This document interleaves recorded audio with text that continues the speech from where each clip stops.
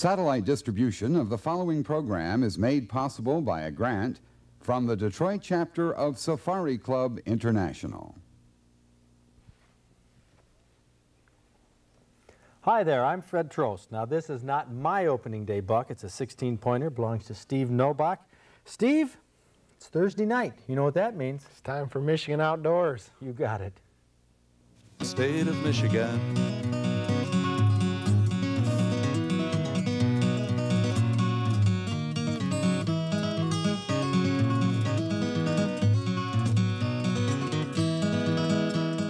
Okay, hunters, this is what you've been looking for, an opening day buck. But Steve, you live down in Eaton Rapids. You farm down there? Yes, I do. So you're out on your tractor every day, and you probably had this buck psyched out long ago. I had never seen this particular buck. I'll be darned. But this was opening morning. What time? About 11:30 in the morning. And you were hunting, what, a woodlot or cornfield? No, I was actually out in a great big flat field of wheat stubble, but there was a small drain going down through the field to drain it, and there were some willows along some parts of it, so my brother-in-law and I decided to go down there and see if there was any deer in there. And there were. What was he doing at the time? Was he feeding, or? He was laying flat on the ground, absolutely flat, trying to hide from me. So he heard you coming? I'm sure he heard me coming. And so he got up, and you got him a 16-pointer. What a fantastic rack. It's very symmetrical. And you say you never saw this buck before, all your times out on the tractor? I don't know where this buck has been. I do not. Well, there must be more like it down there. There's an 8 and a 10 point that I thought was there, but this guy got up. Great. That's a great buck. Well, you've got this entered in the DNR's Big Buck Contest. Yes. Right? Okay, well, you'll probably be back December 3rd, just 2 weeks from tonight on this show with this buck. Also get you down to Outdoorama on Big Buck Night. And I think we're going to have a sportsman's dinner coming up in January with Channel 23 and Michigan United Conservation Clubs and Michigan Outdoors. We'll get you in on that. In fact, any of you don't have to have a deer this big by any stretch of the imagination to get in on the Big Buck Contest, but we're going to have about 10 big bucks down on the show. Well, you farm down there in Eaton Rapids. Steve, have you done this all your life? Yes, I have. Farming? Yes, I worked at Oldsmobile 4.5 years, but I was farming while I was working at Oldsmobile. You milk the dairy cows? I've milked dairy cows for 6 years. So, well, now you're a buck hunter, very, very famous in the Eaton Rapids area, and congratulations. Well, that's good news for Steve Novak, good news for us to know that there are bucks like that. And Ed Groves, what kind of good news does the DNR have about opening day? Well, Fred, I've got some good news and I've got some bad news. First, the good news. This deer season looks like it's going to be the record breaker that the DNR predicted. In the northern two-thirds of the state, hunting pressure appears to be about the same as last year, but in southern Michigan, it looks like a record number of hunters will take a record number of deer. All reports show that more bucks are being seen, they're larger, healthier, and have bigger racks than in past years. Opening day conditions were great, almost too good for hunters.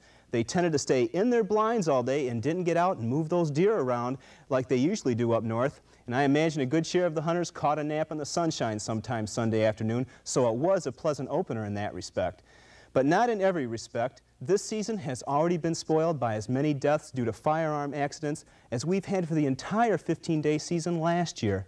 Our condolences go out to the families of those involved. Most hunting accidents occur within a hunting party, which means within a family. It's a very, very sad situation. But we feel a need not to pass off or ignore these tragedies. They can be prevented, just like auto accidents can be prevented, by being more safety conscious. One fatality occurred while a 14-year-old was climbing under a fence with a loaded gun. Another 17-year-old fell out of a tree and shot himself. And that's one reason why hunting in trees with firearms is illegal. Several fatalities occurred when the shooters became so intent on shooting that deer that they didn't even realize that their own hunting partners were in the line of fire. All of them tragedies we wish didn't happen. Join us here at Michigan Outdoors by extending your sympathy to the families and becoming more safety conscious with guns. Fred? Well, Ed, that's sad news indeed. Those deer season fatalities sort of put a damper on the great deer season that we're having so far. Hopefully next year will be the year we can make it through without any deer season fatalities. Keep your fingers crossed on that. We'll hunt for solutions to that problem. And right now, let's talk with Rands Hill from the DNR. Rands, you're in charge of the anti-poaching program, Report All Poaching. Hunting for the solution to the problem of poaching. Now, is it really that big of a problem in Michigan? Very severe, yes. Very severe. I've heard estimates that maybe as many deer, for example, are taken illegally as legally. I would say at least or more. Wow. We're talking 1 million, maybe 1.5 million deer are poached. Well, this is a guesstimate, but indications we have, there's more deer killed illegally than the normal person would imagine. How? When? The poachers work at night, right? Shining? This is right. Deer poachers are active throughout the year. There's large active poaching rings that sell deer commercially, and a great amount of their deer hunting does transpire in that time. They must use local people, though, to shoot the deer. Generally, they'll have an organization set up where they'll have shooters, a pickup man, and then an outlet where they sell.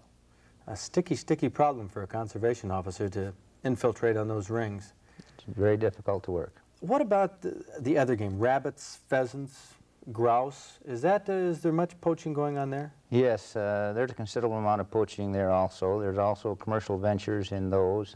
Most of our pheasant problems are not of that nature. They transpire just before the season and then during the early winter months when the pheasants group up when they get the first storms. And then your birds of prey, is that considered poaching too, shooting a hawk or an owl or an eagle? That's a violation of both federal and state law. Severe penalties for that? Yes, there is. And fish, tell me about fish. Who violates there? Sport fishermen? It's difficult to point your finger. There are some sport fishing violations, but they're not of the consequence of the commercial violator who violate to sell for monetary gain. Boy, well, where do people buy the game that is poached? I'm not asking you for a tip. I mean, I'm wondering, where does it go? There are many outlets. A lot of the fish that are shipped out of state, there are a lot of fish sold within the state. Generally, the sellers are very careful that they only sell to known persons that they can trust. It's difficult to get into an organization that you can buy from. Does any of this make its way to restaurants? Is there any chance that you eat in a, little quickie joint that is maybe, a sleazy-looking operation, have a hamburger and might get some venison? It's very possible. In fact, it's a fact. Venison and walleyes and things of that nature. Well, if someone wants to call this hotline, call the 800 number toll-free, what type of information, what level should they put it on? In other words, they hear people shooting at night, or they suspect they have some illegal meat that they know about that's being sold? Is that part of poaching too? Yes, it is. The information we generally want from the individual in the field is information on all ongoing violations and violations of selling, like you mentioned. Okay, well, this is funded, of course. 25 cents of everyone's hunting and fishing license goes for the RAP program, and will for the next 2 years. We got about 2 years left. And you've had, what, 10,000 calls? We've had in excess of 9,000 calls from the public. And when they finally turn into arrests, what have the judges done? Have they been letting them off? Our conviction ratio has been excellent, ranging between 95 and 97%. Terrific. Well, folks, keep on calling if you're aware of any violations, any poaching violations. We'll crack down on this problem in Michigan through the DNR. Thank you, Rance. It's worth my 25 cents. I hope it's worth yours. Now let's go to a wildlife sketch right now of some bucks, some big bucks that lose their antlers in September. And right there is a set of antlers that were lost by a buck in September. John Nellist from the Houghton Lake Research Station up there a little north of us, a wildlife technician. Right. Well, you're in charge of the Porter Ranch, the place where the deer lose their antlers in September. What is the Porter Ranch anyway? I don't think a lot of people are aware of what's going on up at Houghton Lake. Well, Fred, Porter Ranch, also known as the Houghton Lake Wildlife Research Area, it's one of 2 deer research stations in Michigan. The other one is located in the UP. We're primarily involved in nutritional studies at the research pens there. Well, how many deer do you have? We've got approximately 120 deer in the pens now. What do you feed them? We feed a pelletized food that we find that is about the best that we can feed them from commercial food. And of course, is this anything like the deer eat naturally? No. What is the best thing for deer? Well, in the summertime, there's no problem as far as deer food. They've plenty of grasses and things. Winter is a critical time, and this is where we've been involved in looking for some of the better winter foods. Of course, cedar is probably the best. However, it's not available to the deer anymore. Because of the over-browsing that's gone on? Yeah, in most of your cedar swamps, the browse line is above what the deer can reach. Yeah, so this research you're doing up there is very important. Right. Affects the future of the nutrition of the deer herd, what we're going to do to solve the problems. Well, you're chasing these deer around here, trying to get them in different pens, and of course you keep them in pens up there, which leads into the story about why they lose their antlers in September. How do deer act in pens? Do they become tame like cattle? No, they usually never lose their fear of man, and these bucks here are particularly dangerous at this time of the year when they're in the rut, and we have to be careful. That's one of the reasons that we saw the antlers off, and another reason is to protect the does from the bucks. A doe in the wild can get away from a buck, but one in the pens here, he can get her cornered and tear her apart with those antlers in no time. Of course, he tears her apart if he doesn't fulfill his base desires. Right. If she isn't ready, then... A lot of people don't understand that a doe is only in heat in the month of November, maybe only 1 day, 1 or 2 days. Right. The rest of that time, the bucks are chasing him. That's true. Well, right here, in order to get this buck down where you can saw the antlers off, Dr. Fay, who's retired now from the DNR, used to work at Rose Lake, has shot it with a tranquilizer gun. It'll take 15 or 20 minutes to put it out. But you know, a lot of people think that the bucks are so smart because they're always behind the does. They think they send the does out. Yeah, this is sort of folklore almost that is maybe from the days of Bambi. Right, yeah, what they're doing is chasing the does. They spend, right now, during this month, they're spending a considerable amount of time chasing does. What does a buck eat in November? I mean, does he eat the normal browse? Well, at this time of the year, if you've got a good acorn crop, then they're going to be feeding quite heavily on the acorns. However, if, like this year, we don't have a very good acorn crop, and they're eating what grasses they can still get, and they won't go to browse until after we get the first deep snowfall. Well, I had heard that bucks don't eat as much during the rut. No, they're more concerned with chasing does at this time. They lose considerable weight and go into the winter in rather bad shape. Year after year, this is typical. Well, what here is you're sawing the antlers off. Does this affect the temperament of a deer at all to have its antlers removed? Right. They take a lot of pride in these antlers, and it's something that they're careful with through the growing period during the summer, and they're in the velvet. They're very susceptible to damage, and they take real good care of them, and these deer will actually mope around for a few days after these antlers are cut off. Oh, I didn't know that. So you're not only removing the dangerous part of them, but it sort of takes their spunk away. True. That only lasts for a few days, however. Oh, and they get a little rambunctious again. The research that you've done up there on nutrition, you know, a lot of people, they think that we should just go on a big campaign to prevent starvation by maybe getting a lot of helicopters and drop corn and hay from planes to the starving deer. What happens if you do that? Well, that's not the answer. If you take a deer herd in a starved condition and then start giving him all the corn and hay that you can get to them, that isn't going to do them any good. They're not going to be able to digest this food, and they're going to end up dying as a result of this feeding rather than starvation. But in southern Michigan, of course, they eat corn year-round. Right. Well, they're used to corn in this part of the state, and they have no problem. They start out eating corn in the fall and continue right on through the winter. Well, what is it that affects the antler growth of deer nutritionally? I mean, I've heard that nutrition and age and genetics all play in the antler development. But what is it that will grow big antlers for a buck? Perhaps one of the best foods that we found at this point has been acorns. Years with good acorn crops, the following year you're going to have antler development, real good antler development on the bucks that following year. And of course this year the acorn crop has been down really bad. Yeah, we can probably look forward to a smaller antler growth on the bucks next year. And how important are the acorns as deer food? Do they eat a lot on acorns? True. Years of good acorn crops, they're going to spend a lot of time in the acorns through the fall and even up until they can't get at them in the winter. Boy, that's really something. Boy, the antlers on that buck are terrific. Wouldn't it be nice to get a buck like that during deer season? Well, this buck came from the Porter Ranch. It was, how old was it? That buck there was approximately 7 or 8 years old, Fred. Do their antlers get smaller as they get older, or they keep getting bigger and bigger and bigger? No, after they've gone beyond their prime, their peak years, probably in a pen situation, it would be 6, 7, 8 years, and they start to go downhill. Well, the research that you guys have done up there at the DNR at the Houghton Lake Research Station at the Porter Ranch is really, it's surpassed what many other states have done. Michigan is known as a leader in that, and we should all be proud of the work that they're doing up there. John, congratulations. That was a very interesting segment. Right now, we're going to talk about some basics. This is our Back to Basics section of Michigan Outdoors. Go to a little film to illustrate what you do in the woods, what you don't do in the woods when you get lost.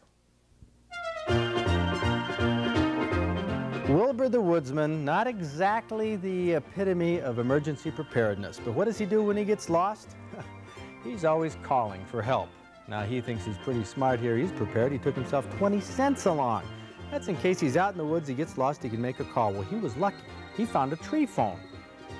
Well, he thinks he was lucky. I don't know about you, but I have never found a tree phone that worked. That's quite frustrating. But I don't want you to have those frustrations. One thing you can do is to carry along a day pack. A lot of people recommend it. Or survival kits. Put all sorts of things in the survival kits. Extra clothes, ponchos, a flashlight, you know, for the nighttime. But I want to spend just a couple minutes here showing you what you can do to avoid those problems too. One item that I would take above anything else is a compass. And you don't even have to have that compass in your day pack. It shouldn't be. It should be right where you can see it. Now, this is why I like a compass like this. It's a floating compass. You take it and pin it to your jacket, to the outside of your jacket. No matter how you pin it, you can always see the direction, north, south, east, or west. A lot of people say, oh, great, you know, now I have a compass, but it doesn't tell me anything. I don't know how to use it. I'm going to have to find out. Well, I'm going to give you a simple explanation on how you use a compass, and believe me, it's very simple. Say you're up in this area, whether you're backpacking, camping, fishing, hunting. Your camp is right in the middle of this area, and you know call this sand dunes off to the west. Okay, you have to have a map in your head that says there's sand dunes to the west. To the north of me, there's a lake. Back to the east, there's a river, and the camp is right by the river. Okay, so what you do when you leave camp and you start walking, you have to glance down and find out which direction you're going. I'm going west. You know that you're going to end up at the sand dunes, but you change course during the day and you head north. Well, you know that the lake is going to be up there. You keep that in mind. So when it comes time, your watch tells you it's time to go home. What do? Let's see. I'm north. The lake should be there. Without even seeing it, the sun doesn't have to be out. Say, I want to go east and run into that river. So you go back east, you walk back, and there it is. Finally, you hit the banks of the river, and you can work yourself back home. If you don't use a compass or don't trust your compass, you're going to walk in circles. I've done it myself a couple times, and it's frightening. It's downright scary, and it's nothing that you want to get involved in. The survival kits and the day packs with everything in it are great, but this little compass with a little bit of common sense and a map in your head can keep you out of trouble. And oh, time to get back to camp. Why? We have a great recipe waiting for us, stuffed venison bundles.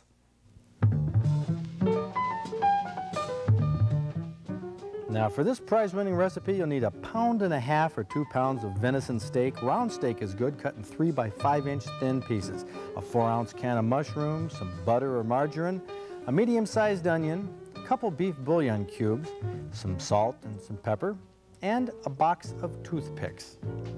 And to prepare these steaks, all we have to do is flatten them out with a meat pounder. This will do a couple things. I don't normally like to treat venison like this, treat any good meat like this, but boy, it's great in this recipe. It obviously makes the steaks a lot thinner, also makes them larger because they'll spread out, and those teeth on the pounder will break down the fibers in the meat and make it more tender if there was a problem in the first place. This is a good piece of round steak from a young buck, a yearling, and so that we won't have any trouble with that. But take those old bucks that are old enough to qualify for the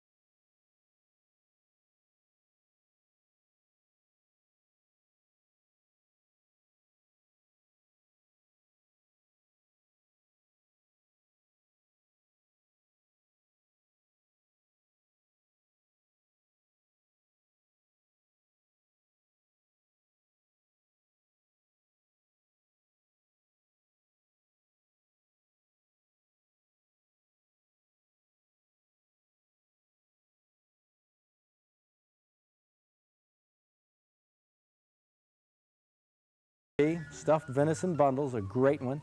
You should try it. Now we're going to talk about a few other prize winners, our Master Anglers of the Week, in our weekly trophy report.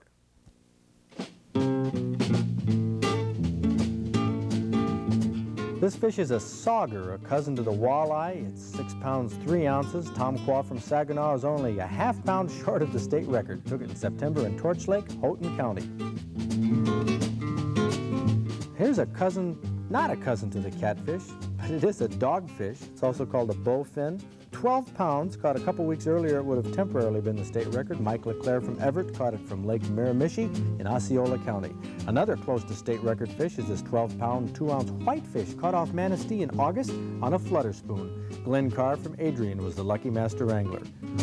Now, actually, Glenn was really fishing for this fish right here, a lake trout. This 20-pounder, taken off Benzie County by Clarence Banky from Gladwin, also towards the end of August. Here is a nice coho. They don't often run this big, but Gene Palaluco from Pontiac took his 17.5-pound prize on a J-plug off Benzie County again, mid-September. But take a look at this. The Master Angler Trophy of the Week. We'll have to give it for length of nothing else to this Great Lakes muskie. Believe it or not, the fellow who caught it is 11-year-old Brian Regan of Marine City. His story goes that in August he was fiddling around the St. Clair River casting a bare hook, no bait at all. Why bother when you can catch a 25-pound muskie 53 inches long? Congratulations, Brian. You're the Master Angler of the Week. Well, 11-year-old Brian Regan doesn't have that fish anymore, didn't get it mounted. They ate it already. But what a story, how he caught it on a bare hook. He's going to be on Michigan Outdoors in just a month or two to show us and explain how he did that. Great story. Right now, for you deer hunters, you have John McMurray on the phone, meteorologist, who's going to tell us about this weekend. John, a lot of hunters are wondering, the snow we have on the ground or the snow that might fall tonight in the Northland, is that going to be with us this weekend? I think most of it will melt. Especially the air temperatures and ground temperatures for the past 2 weeks have been above normal, so an awful lot of that snow, any snow, should pretty much come to a melting stage. Well, the winds we've had strong from the northwest blowing across the state. Are those winds going to be a problem this weekend, too? I think still rather gusty northwest winds on Saturday, but the tendency will be for diminishing the wind speeds through the day Saturday and also for Sunday. Okay, so the winds will die down, which is good news, but the snow will melt, too. That's absolutely correct. That's not such good news, but the hunters now are looking forward to the following weekend. John, can you stick your neck out a little bit and give us a forecast on tracking snow for Thanksgiving weekend? Yeah, we may have some. I'd really like to keep that forecast in my hip pocket for Thanksgiving because very, very typically at about that time of the year or that time in November, Mother Nature usually wraps up a special gift package for us all on Thanksgiving Day, and sometimes we do get a pretty heavy snow across parts of the state. Well, thank you, John. Maybe that snow will help out. We'll look forward to your forecast next weekend on Thursday. Remember, next Thursday is going to be the next to the last show. Our Big Buck Contest is coming up December 3rd. Make sure you get your entries in or send them to us here at Michigan Outdoors. We want to put you on television. See you next week.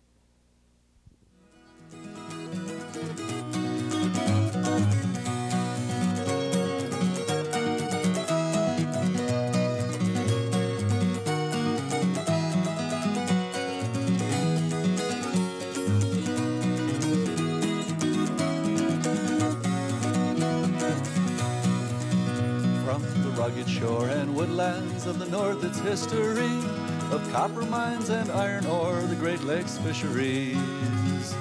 To the farmlands of the southern counties we'll look around again, and all that waits the sportsman in the state of Michigan. And sometimes when the moon brings out the diamonds in the snow, and the stillness of the forest lies encased in Arctic cold, the wind might whisper through the trees, listen if you can, it tells you of the beauty in this state of Michigan.